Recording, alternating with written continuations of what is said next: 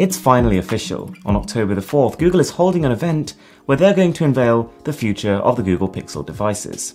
Now, they've actually let quite a bit more slip than most companies would have even dared to, but it does leave us with some interesting answers and also some interesting questions. Let's get right into it. So there are going to be two smartphones, the Pixel 2 and the Pixel 2 XL. And whilst the Pixel 2, the smaller device, is going to be quite a conservative departure visually speaking, the XL should actually look quite different to last year's models. We know from some pretty reliable sources almost exactly what the XL is going to look like, and that it's going to have a 6-inch Quad HD display. We do know much less about the smaller model. It could be a 5-inch, could be a 5.6-inch, and it might have either a 1080p or a Quad HD panel. Now, Google recently released a video where they essentially teased the event where they're going to announce these phones, and in this video they've basically told us exactly what their strategy is. And from this we can draw some interesting inferences. Google is essentially trying to fix almost every problem that people have with their smartphones with these devices. First up is camera. Now, one of the first questions asked in the trailer is, why does my phone take blurry photos? And almost instantly this implies OIS.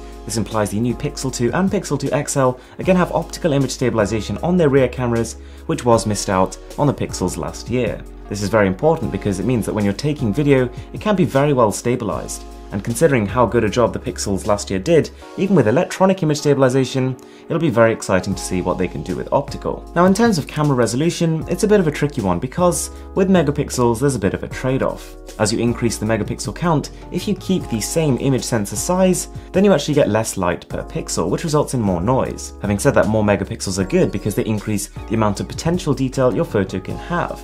So there's a trade-off. And most smartphone manufacturers, especially this year, have found a balance of that with about 12 megapixels as the sensor size. Having said that, if you take a look at the lens on the back of the Pixel 2 XL, it looks about 3 times the size as the one seen on the Pixel. So if the image sensor has been accordingly upgraded, it's very possible they could fit a 16 or a 20 megapixel camera on there. Another thing you've probably noticed, which in 2017 stands out like a sore thumb, is the fact that that is a single camera. Now, last year that was pretty excusable, but in 2017 just about every single manufacturer has a dual camera on their smartphone. So the chances are, I would say, considering how much of a market leader the Pixel was in terms of its camera, the Pixel 2 is going to have some very serious optics to compensate. Perhaps the aperture is already wide enough so that you don't need 2 cameras to create this artificial level of zoom because it can do it natively. Now, nothing is confirmed on that front, but I'm willing to bet it'll be one of the best smartphone cameras of the year, even if it is just one. In the trailer, another thing that was pointed out was, why is my phone always running out of storage? And this seems to be pointing towards Google Photos. So with last year's Pixels, Google made it so that no matter what resolution photo or video you're taking with the phone, you'll get unlimited storage online with Google Photos. And that's invaluable. In fact, I'd say that almost definitely outweighs not having a micro SD card on here, because not only do you save storage, but also your files are always backed up. So it's not 100% clear if Google is adding functionality to this feature or if they're just going to continue to talk about how great it is. One thing they could do, which I think is quite cool, is what they've done for photos and videos, they could extend to the music you have on your phone as well as the other files. They also talk about battery, which I'm sure for a lot of us is a great relief, because it's true, even today, that is one of the biggest problems with smartphones. Now, whilst we haven't seen the full dimensions of the phones, we don't know exactly how thick they are and how much battery they could house, what I would say is that if Google is trying to solve the battery life problem, it's got to be at least 3000 mAh in the Pixel 2 and 3500 in the 2 XL.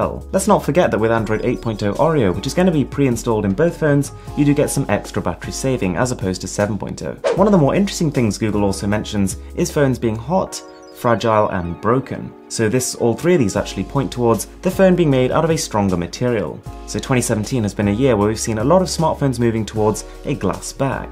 And glass is nowhere near as conductive as metal, so it traps heat inside and therefore allows phones to get really rather hot. So if Google is going to use a metal frame on its devices, that could somewhat reduce the heating problem. As for phones being broken though, a lot of current flagships are made from Gorilla Glass 5, which is, to be honest, quite a strong compound and is fairly drop resistant. So to be stronger than that, my current guess is that they'll use 7000 series aluminium, which has the properties of being conductive, but is also extremely strong, as you might have seen with the Moto Z2 Force, which is practically an indestructible smartphone. So now we get to the really interesting stuff, because the other questions Google asks, why is my phone impersonal? Why doesn't it understand me? Why is my phone dumb? And all of this points towards Google Assistant. we are now pretty sure that Google Assistant is going to be one of the core things Google focuses on when they launch their new smartphones. Which is interesting because if we look at what Samsung has done with Bixby, if we look at what Apple has done with Siri, those two voice assistants have more or less taken a back seat. And since Google Assistant has been launched, it's now available on iPhones too.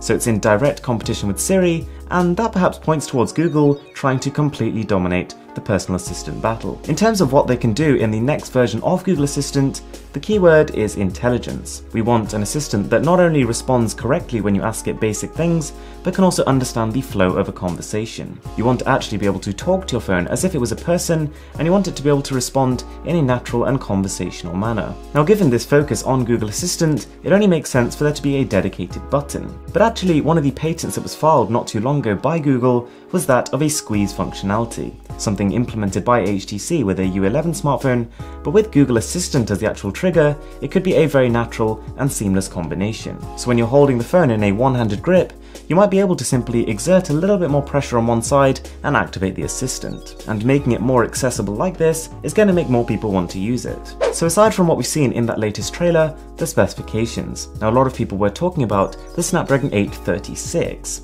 Because essentially what we saw last year was, although throughout the entire year every phone was using the Snapdragon 820, Google came in with the Snapdragon 821, a slightly faster version of the 820, but nothing game-changing. So people were expecting the same thing to happen with the Snapdragon 835. Having said that, it's looking pretty unlikely that the Snapdragon 836 actually exists. No word from Qualcomm, no word from Google, we're not entirely sure. In terms of RAM, it's looking pretty likely that both phones are going to have 4GB, which is somewhere in the middle of the line in terms of performance, but no doubt Google's optimization is going to be top anyway. One thing which I thought was very interesting was that there was also a rumour Google is going to ditch the headphone jack and instead implement a dual stereo speaker setup, which for me, I don't really mind too much. I love the idea of stereo speakers, and to be honest, ever since the iPhone 7 cut the headphone jack, we started to see a bit of a trend with headphone manufacturers. A lot of the more popular earphones have now been remade into wireless versions, and it does seem like looking forward, most future earphones and headphones are going to be wireless anyways. So that's pretty much everything we know